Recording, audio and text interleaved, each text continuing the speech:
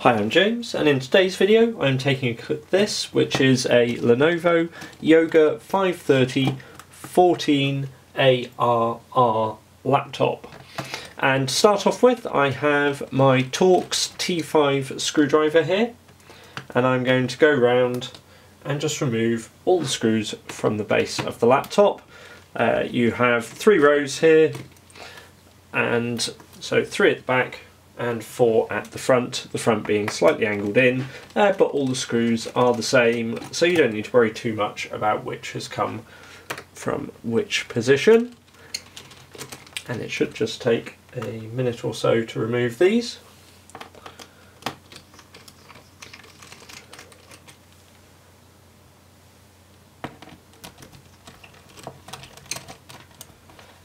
All the parts that I'm using in this video, so particularly the screwdriver, are linked in the description below. It's quite simple with this. To get in, just need this Torx T5, and then once inside I'll be using a Phillips 00 screwdriver, just where necessary, to remove some of the internal screws, and some plastic pry tools.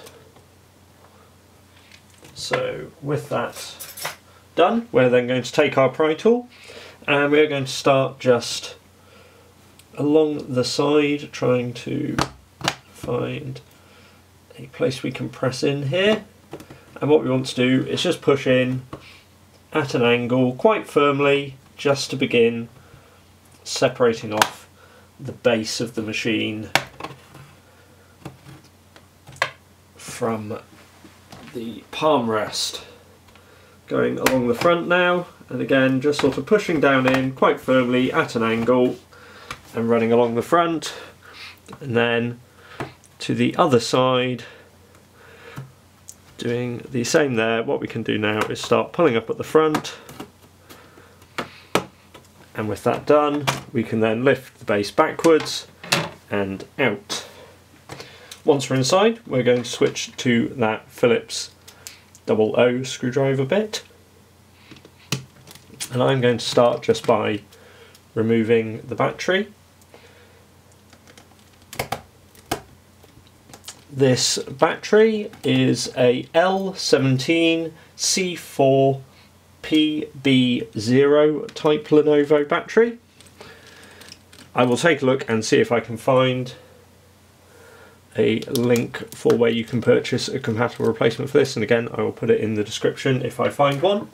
With those 4 screws removed, we can now move the battery around, and with that done I'm just going to pull it into line and just pull on that cable to disconnect the connector for the battery.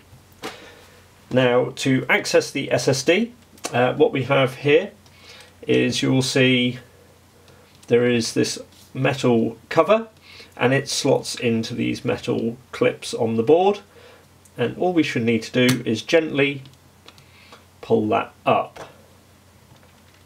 Underneath we find our SSD.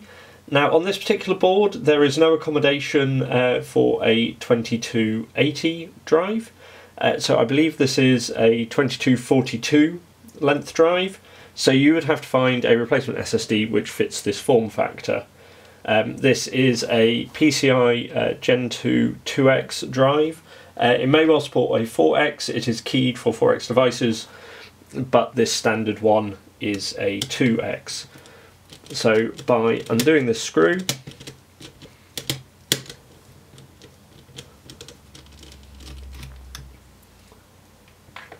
we can then remove the drive. To replace it, we then slot it back in,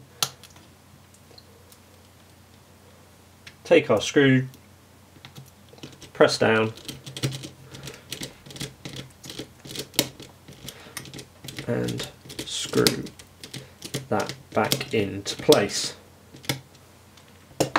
We can then replace this cover, and the key bit to do is so line it up with these metal clips on the board. It needs to slot between those, so I would start with these side ones, then slide those out so that it meets up with the vertical ones, and make sure it is actually slotted into all of them properly. And that looks good, we're happy with that. Similar process to get to the DIMM modules. So we have these two covers here.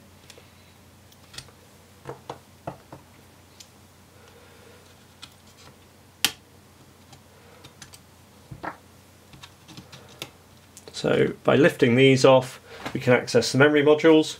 To remove the modules, simple case, and these are DDR4 2666 MHz modules. Again, I'll put some links in the description below, so you can just pull out on those, pull to the side, lift the modules out, reinsert them so at an angle, and press down to fit. We then can simply refit the covers, and they are ready to use. If you want to replace the wireless card, then we have a single screw here, and basically we have these two wireless antennas, so those clip off, and then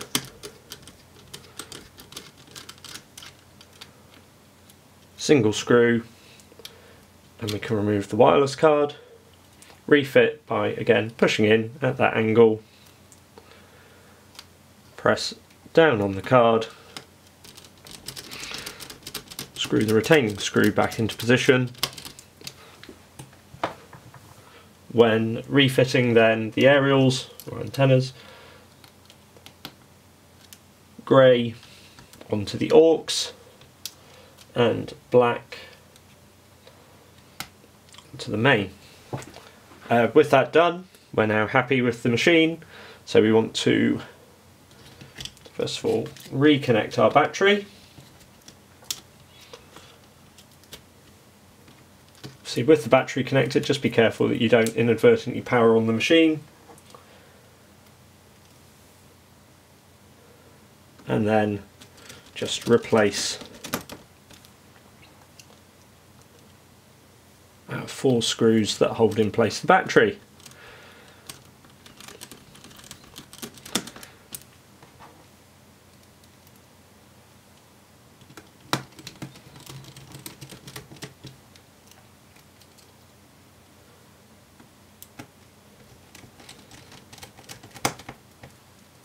Now that's in place, we just want to take our base and start by pressing in this back section, and then work